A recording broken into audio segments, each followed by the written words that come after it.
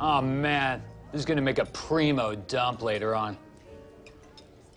Well, that looks delicious. What is that? Oh, it's Tom Yum Goong soup. It reminds me of when I was in Thailand rescuing victims of human trafficking. Oh, that sounds so good. I mean, the soup, not the human trafficking. Oh, and I think your grilled eggplant looks so good. Should we split these? Yeah. Can't believe you thought you could pretend to be real Eleanor. She's like a perfect ball of light, and you're like a wet pile of mulch. Someone made a person out of wet mulch and leaves and, like, dead slugs, and that's you. Whatever. It's easy when you're just born perfect.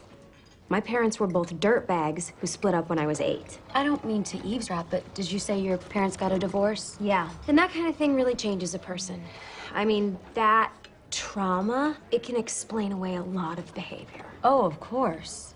Your parents are still together, I guess. Oh, actually, I'm not sure. I never met my birth parents. They put me in an empty fish tank and abandoned me at a train station in Bangladesh. Luckily, I was found and adopted by a very nice couple, the Shellstrops. Oh, thank God. But then they died when I was 4. Bird flu. That's awful. Anyway, orphanage burned down, yada, yada, yada. Made my way to America, yada, yada, yada. Learned English from watching Seinfeld, put myself through law school, and here I am. Huh. And I'm sorry, what is it you said happened to you? The same thing that happens to half of all kids in America?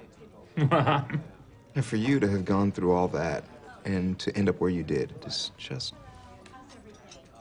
amazing.